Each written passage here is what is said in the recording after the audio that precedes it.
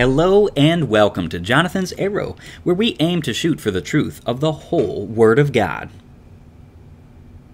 In today's study, we are going to be looking into Proverbs chapter 21 and seeing exactly what God has for us there. But before we do, let us go to the Lord in prayer and prepare our hearts for this study today. Dear Lord, my God and my Redeemer, I want to thank you and praise you for this glorious and wonderful day that you have given me to breathe your breath and to live this life. Lord God, I pray and thank you for allowing me to be the minister of God that you have let me be. And I pray that that would continue mightily so in your blessed and holy will. Please, I beg of you to lead and guide in these studies and to give us of your wisdom and your understanding throughout any of these controversial or hard topics that we tackle in this or any chapters in the book of Proverbs or in the entirety of the Bible. I pray that you continue to be with us this day, Lord Jesus, as I pray these things in your precious, holy, and righteous name. Amen. All right, let us go and read all of Proverbs chapter 21. The king's heart is in the hand of the Lord. As the rivers of water, he turneth it whithersoever he will. Every way of a man is right in his own eyes, but the Lord pondereth the hearts. To do justice and judgment is more acceptable to the Lord than sacrifice. An high look and a proud heart, and the plowing of the wicked is sin. The thoughts of the diligent tend only to plenteousness, but of every one that is hasty only to want. The getting of treasures by a lying tongue is a vanity tossed to and fro of them that seek death. The robbery of the wicked shall destroy them, because they refuse to do judgment. The way of man is froward and strange, but as for the pure, his work is right. It is better to dwell in a corner of the housetop than with a brawling woman in a wide house. The soul of the wicked desireth evil, his neighbor findeth no favor in his eyes. When the scorner is punished, the simple is made wise, and when the wise is instructed, he receiveth knowledge. The righteous man wisely considereth the house of the wicked, but God overthroweth the wicked for their wickedness. Whoso stoppeth his ears at the cry of the poor, he also shall cry himself, but shall not be heard. A gift in secret pacifieth anger, and a reward in the bosom strong wrath. It is joy to the just to do judgment, but destruction shall be to the workers of iniquity. The man that wandereth out of the way of understanding shall remain in the congregation of the dead. He that loveth pleasure shall be a poor man, he that loveth wine and oil shall not be rich. The wicked shall be a ransom for the righteous, and the transgressor for the upright. It is better to dwell in the wilderness than with a contentious and an angry woman. There is treasure to be desired, and oil in the dwelling of the wise, but a foolish man spendeth it up. He that followeth after righteousness and mercy findeth life, righteousness, and honor. A wise man scaleth the city of the mighty, and casteth down the strength of the confidence thereof. Whoso keepeth his mouth and his tongue keepeth his soul from troubles. Proud and haughty scorner is his name, who dealeth in proud wrath. The desire of the slothful killeth him, for his hands refuse to labor. He coveteth greedily all the day long, but the righteous giveth and spareth not. The sacrifice of the wicked is abomination. How much more when he bringeth it with a wicked mind? A false witness shall perish, but the man that heareth speaketh constantly. A wicked man hardeneth his face, but as for the upright, he directeth his way. There is no wisdom, nor understanding, nor counsel against the Lord. The horse is prepared against the day of battle, but safety is of the Lord. Going back to the very first verse of this chapter, let us go ahead and look at it. The king's heart is in the hand of the Lord. As the rivers of water, he turneth it whithersoever he will. This is also one of those verses in the Bible that is misconstrued as a means to say, well, we don't really have a free will. You see, the rivers of water can, do whatever you want. You can do whatever you please. But God directeth it. He tries to stop the flow when it needs to stop, and he lets it go when it needs to go, or he overflows the river, or he blesses you or curses you, or he leads the river in certain ways that you were not expecting. The Lord directs rulers, and the reason why is because rulers, whether good or evil, are God's ministers. They are ministers that God uses to punish the wicked, or to even punish those who are so-called righteous. A lot of the wickedness that has been legalized and allowed in America has been that way because we have forsaken God for vain religion. And that's the reason why a lot of Christians are having problems in America today. Now, our problems are pretty moot because the Bible says that we have not yet resisted unto blood. There are very many Christians all across this world who are resisting unto blood in many countries, and many of those countries are very commonplace, and we just don't hear about it because the media doesn't care about good people being harmed. The media only cares about bad people being quote-unquote harmed. So the fact of the matter is that God directs and uses ministers, good and evil, these rulers, so that he can control the outcomes of nations and really herd people into the understanding of what he wants. When people do wrong, he sends them a wicked ruler. When people do right, he sends them a good ruler. Bless the Lord, O my soul. I pray and hope for the day that America repents, and gets back to the way of the Lord as we were founded for, and starts having righteous rulers. Until then, we deserve all the judgments and punishments we currently have, and more. Verse number 2. Every way of a man is right in his own eyes, but the Lord pondereth the hearts. Only God's way is right. We oftentimes think our way is right. But only God's way is right. Verse number 3. To do justice and judgment is more acceptable to the Lord than sacrifice. The only sacrifice that matters is the cross. Do judgment and justice. That's what God wants us to do today. There is no sacrifice you can offer to God that is a blessing. That's why folks who go to church and think they have a tithe and attendance righteousness and a tithe and attendance salvation are really just trampling underfoot the Son of God.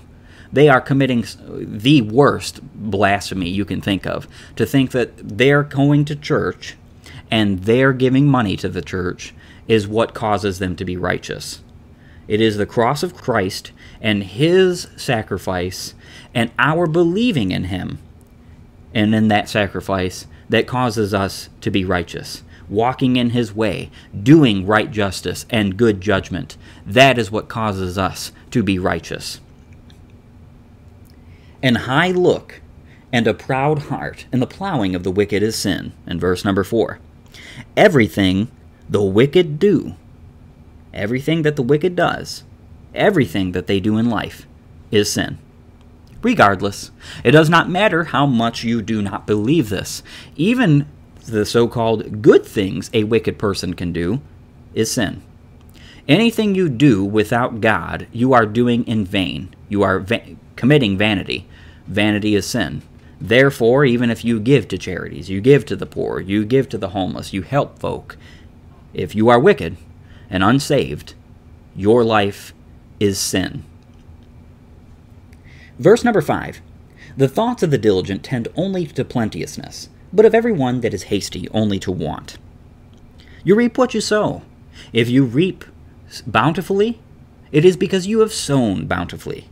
And if you reap sparingly, it is because you have sown sparingly. So the thoughts of the diligent tend only to plenteousness. They constantly work. They are constantly diligent about their work. Therefore, everything they have is plenty, and plenty, and plenty. Everything. So therefore, their thoughts tend only to plenteousness.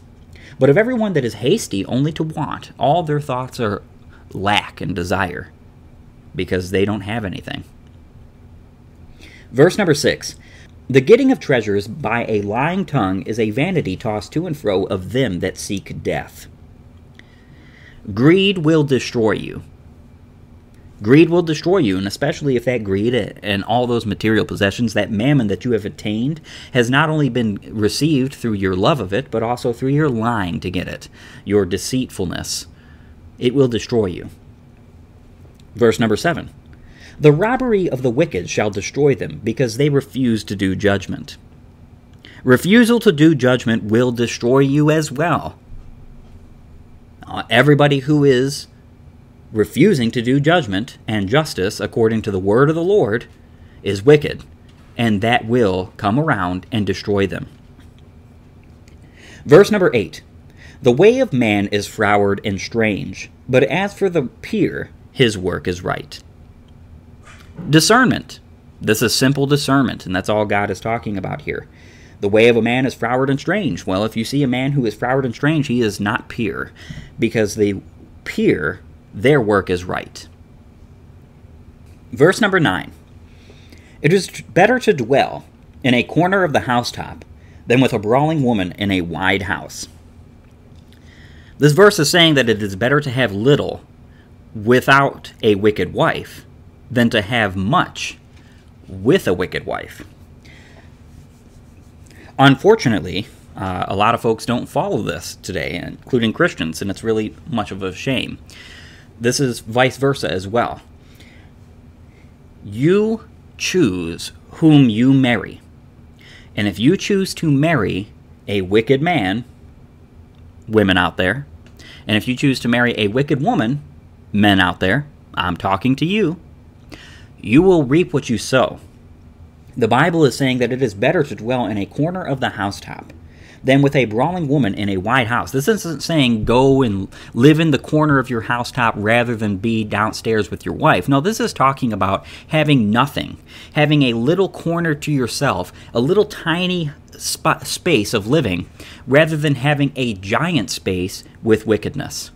Have righteousness, even if it means you have little, because that's better. God speaks some pretty damning things in the book of Proverbs about wicked wives and wicked women. And it is my humble opinion that the reason why he directs so much about this is because of what is going on in the world today. And we'll definitely see that in the book of Proverbs chapter 30 and 31. But right here, God is just telling us that it is better to dwell with righteousness and have little than to dwell with wickedness and have much. I'd be careful. I'd be very careful, because once you make that decision to marry someone who is no good, you will be accountable to that man if you are a woman, and you will be accountable to that woman if you are a man. You will be accountable to your spouse. You have to protect them, and you have to do for them according to what the Bible says. Men must lead and guide their wives and their families, and women must obey and nurture and give grace unto her husband and her families. Amen. Verse number 10. The soul of the wicked desireth evil. His neighbor findeth no favor in his eyes. Sinners, wicked folk, help no one and have no desire to have help for anyone. The soul of the wicked, they desire evil. That's all they desire in their life. They desire to commit evil unto others and to commit evil in their own lives. His neighbor findeth no favor in his eyes. His neighbor cannot find favor in his eyes because his neighbor wants nothing to do with doing good unto his neighbor. The wicked don't want to do good unto their neighbors. It's simple. It's simple. All you have to do is look into the modern world and see it. All you have to do is look into the modern world and you can see this. It's amazing how much the Bible speaks of us when it was written thousands of years ago. Thousands of years ago. And yet people still do not believe. Verse number 11. When the scorner is punished, the simple is made wise. And when the wise is instructed, he receiveth knowledge. Making good examples, either through punishment or righteousness or good reward or bad reward, that will help folks to learn. We must make examples of the wicked. We must punish them so that other folks think twice about being wicked. And we must give them a just and right, correct punishment that suits the crime. but also we must reward properly in order to incentivize people to do right. Verse number 12. The righteous man wisely considereth the house of the wicked, but God overthroweth the wicked for their wickedness. Righteous folk refuse to emulate the wicked. They see the wicked in their homes and in their dwelling places, in their environments. You see these wicked folk being swarmed with evil in their life, and you say, you know what, I'm going to wisely consider this, and I'm not going to be like them. Righteous folk do that. Wicked folk emulate. Wicked folk do whatever they please. Wicked folk see another person doing even more evil than themselves, and they go, oh, I want to top that. I want to do that. Yeah. Wicked folk never stop because sin is a disease, a cancer that never ends. It consumes and consumes and consumes until it has killed and destroyed everything it possibly can. Verse number 13. Whoso stoppeth his ears at the cry of the poor, he also shall cry himself, but shall not be heard. Refuse to help the poor, and you will be refused when you ask for help. That is the reality of life, and that is what God is going to treat you with. You refuse to help those who cry for your help, and He will refuse to help you when you cry for help. Verse number 14. A gift in secret pacifieth anger, and a reward in the bosom strong wrath. This is talking about being quiet about disputes. A gift in secret pacifieth anger, and a reward in the bosom strong wrath. God wants us to go to people we have harmed and we have done wrong and apologize to them in person, help them and do for them good, and give them gifts and say, look, forgive me, I'm sorry what I did, in secret. Take all of your dealings like this in secret. You do not need to make it public. Nobody needs to know what you have done. Keep it between you and the person you have harmed, you have wronged. Verse number 15. It is joy to the just to do judgment, but destruction shall be to the workers of iniquity. This is a verse of discernment. Why? Well, because it is joy to the just to do judgment. There is no wicked folk in this world who is joyous about doing right judgment. None. None at all. So the fact of the matter is that when you see folks who hate judgment, who think that it's wrong to judge and it's wrong to do right, you can automatically understand that they are workers of iniquity, and destruction shall come to them. Verse number 16. The man that wandereth out of the way of understanding shall remain in the congregation of the dead. You will go nowhere without God's way in your life. Nowhere. And in fact, you're going to remain in that nowhere until you come back to the Lord. Verse number 17. He that loveth pleasure shall be a poor man. He that loveth wine and oil shall be rich. If entertainment is your life and that's all you love, you shall be poor. Amen. Be careful what you love and lift up in your life. It will consume you. Verse number 18. The wicked shall be a ransom for the righteous, and the transgressor for the upright. The wicked shall oftentimes find themselves suffering in the stead of the righteous. The righteous will be saved out of a situation, and the wicked shall be inserted into it, so that they can suffer rather. This is not something that is wished upon anybody, but this is just the reality of it. God gives us reality. He doesn't give us fantasy. He doesn't give us make-believe. This is reality. You do wrong in your life, and you will come in the place of the righteous, and you will suffer in their place. Verse number 19.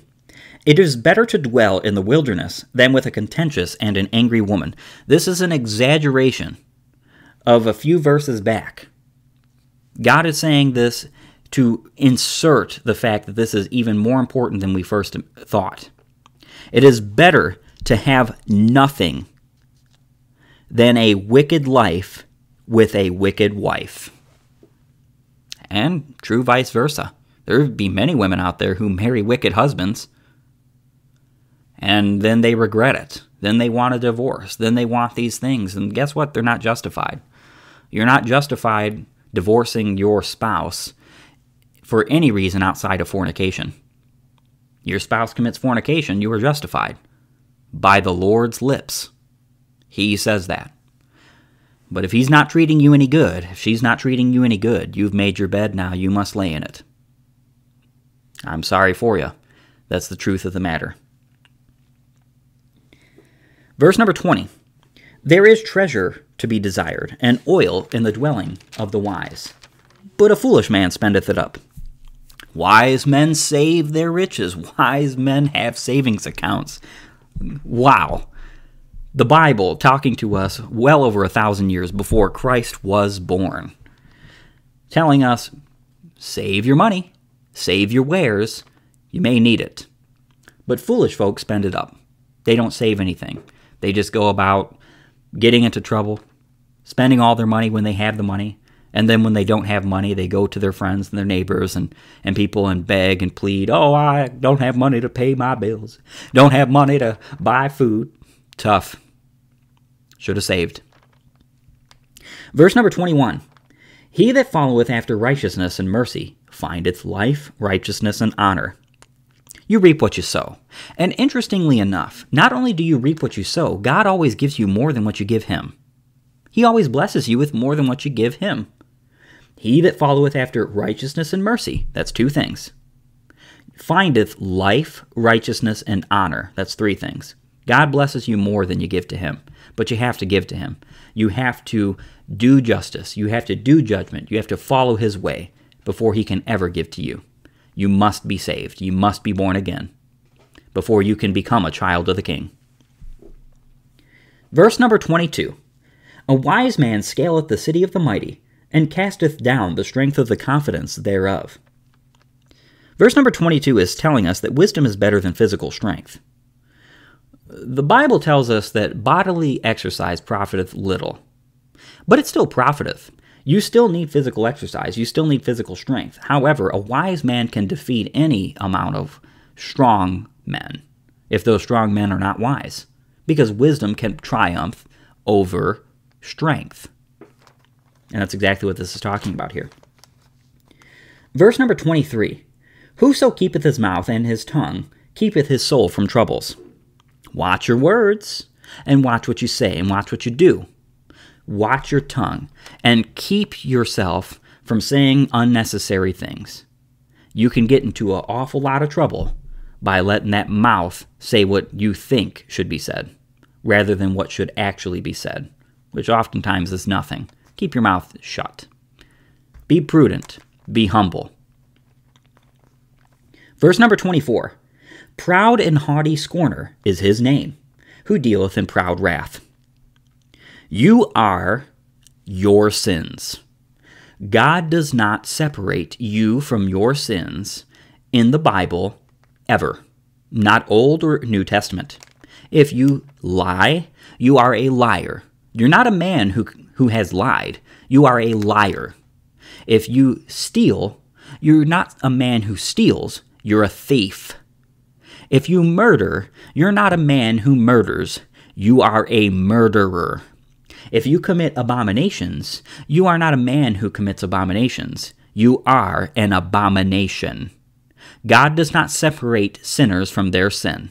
It is only until you are saved by the precious holy blood of the Lord Jesus Christ and his sacrifice that he gave on the cross. It is only when you are made a child of the King, born again unto him, that you lose the understanding of being represented by your sin. Instead, you are represented by Jesus. None of us are sinless, even those of us who are saved. But all of us who are saved are made perfect by the sacrifice of the Lord Jesus Christ. And by that sacrifice, we are no longer known by our sin. Until you are saved, you are your sins. Verse number 25. The desire of the slothful killeth him, for his hands refuse to labor. And verse number 26. He coveteth greedily all the day long, but the righteous giveth and spareth not. Verses 25 and 26 tell us that the lazy have nothing, and righteous folk are able to give and give and give and give more abundantly. That's just the reality of life. Lazy folk are not blessed. Slothful folk are not blessed. Gluttons and drunkards are not blessed. But righteous folk are blessed, blessed so much that they're capable of giving and sparing not. Verse number 27. The sacrifice of the wicked is abomination. How much more when he bringeth it with a wicked mind? Now we've gone over these many times before already in the book of Proverbs. Everything that the wicked do is abomination to God. Everything that the wicked do is sin, no matter what they do. Even their religion is vain sin to God. But then it says, how much more when he bringeth it with a wicked mind? A wicked mind believes God can be sated by wicked folk and by the sacrifice of wicked folk. A wicked mind believes that God will accept your sacrifice rather than Jesus. Interesting. Many folk do that today with their vain religion. They think that their works can save them rather than believing in Jesus. Or that believing in Jesus is only enough for the beginning of the salvation. After that, you must continue to work for your salvation. I'm sorry, but you are making void the cross of Christ when you think that your own works save you or keep you saved. They keep you righteous, friend. They keep you honest. They keep you good when you do works for the Lord. That's all they do. Your salvation is never in question once you have it. Verse number 28. A false witness shall perish, but the man that heareth speaketh constantly. Right witness will be heard. That's all this is talking about here. A false witness shall perish. His witness shall die with him. But the man that heareth the situation and these problems, and he knows the truth about the situation, he will speak constantly. He will make sure that the truth is known, and it will be heard. Verse number 29. A wicked man hardeneth his face, but as for the upright, he directeth his way. The wicked will not listen to God, whereas the righteous will allow God to direct their way. That's it. That's all this is talking about here. It's pretty simple, pretty easy. And it's another verse of discernment. And verses 30 through 31. There is no wisdom, nor understanding, nor counsel against the Lord. The horse is prepared against the day of battle, but safety is of the Lord. Only by the Lord shall we prevail. Only by the Lord do we have safety. Only by the Lord do we have counsel or wisdom or understanding, because there is nothing that can stand against God. There is no wisdom, there is no counsel, there is no understanding that can stand against God. And regardless of whatever you have, the horse may be prepared for the day of battle, but safety is of the Lord. Now, many folks, many Christians today will tell you that you, as an American Christian, or a Christian regardless, should not have any means to protect yourself. Like, for instance, in America, we have a right to have a firearm. We have a right to keep and bear arms. Our Second Amendment to the Constitution, Bill of Rights. Many Christians will tell you, oh, I don't carry a gun. I don't carry a gun because God's going to come down here, he's going to slap his knee, and he's going to protect me. I'm sorry to tell you, that's just not how things work, friend. God wants us to be prepared for the day of battle, but safety is of Him. We must trust in Him. You see, interestingly enough, when you go back and look into the Old Testament and you see in Nehemiah chapter 4, this is a wonderful place to look at. Nehemiah chapter 4 tells us that the men of God, the men at that time, all were preparing and doing the work of the Lord and repairing the wall of Jerusalem all around while they kept their weapons in their hands. Why didn't they just sit around and say, Lord, you cast lightning bolts and strike our enemies dead when they come to attack us? Why didn't they just say that if it was that simple? It's not that simple. In fact, it's even more simple than that. We're supposed to be prepared. We are supposed to have the means to protect one another, protect ourselves, protect our families, protect our loved ones, and protect the innocent. Not just leave it to random chance or to say, oh, well, God will protect us. There are many people who get raped. There are many people who get killed. There are many people who are robbed from or stolen, or people who are trafficked or hurt or injured or assaulted. Why didn't God just strike their enemies? Many righteous folk are found in those situations. Why doesn't God just strike them? Those enemies of these folks who are being harmed unrighteously. Why doesn't God just strike them? because it is our job and it is our right to commit justice and judgment and to protect the poor and needy, to protect the fatherless, protect the widow, and protect ourselves and our families. It is our job to do so, relying on God. Carefully consider what you are told and what you are told to believe, because not everything that folks tell you today, even behind the pulpit, is true. And we'll see that even more so very soon. God requires us to protect the innocent. He requires us to do judgment and justice, and refusal to do it will destroy you. The Lord has a mighty plan, and if we trust in Him and His plan by His word and His word alone, we will never be steered wrong. Follow Him in all you do, and forsake the world's wisdom, forsake the world's foolishness, and forsake the way of mankind today, because all it is doing is bringing sudden destruction, fear, and calamity. I want to thank you for joining me today as we looked into Proverbs chapter 21. And I do hope you'll join me next time for our study in Proverbs chapter 22. But until then, if you did find this informative and pleasant, I would ask you that you'd like, subscribe, and share with all those who might love and enjoy this word as well. But until next time, pray you have a blessed day.